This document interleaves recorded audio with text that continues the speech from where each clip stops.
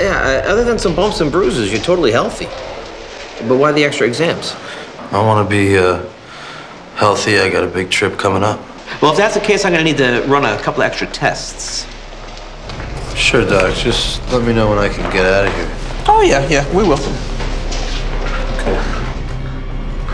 Come on, Doc. Time for lunch.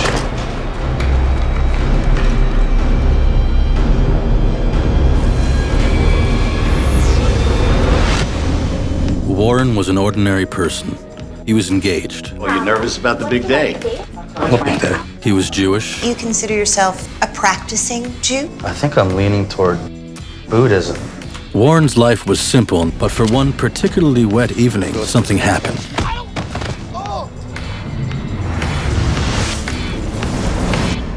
Listen, I need your camera, okay? What do you need my camera for? I'm working on this project now that I think is very, very important. I feel like, I don't know, it may change the world. This joint is us. It's all falling apart. I have your worst nightmare, Warren.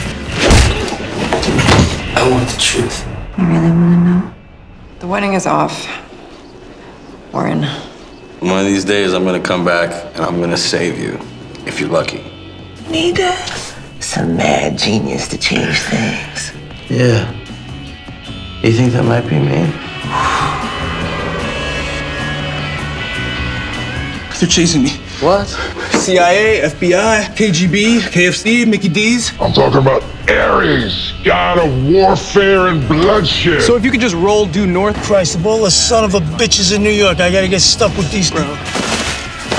And what if we were to accidentally spill, say, 100 gallons of ayahuasca medicine into the water supply?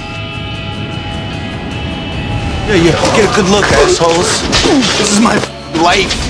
It's the delusions of grandeur again, right? You don't think I've been saved? Ah, what does that word even mean?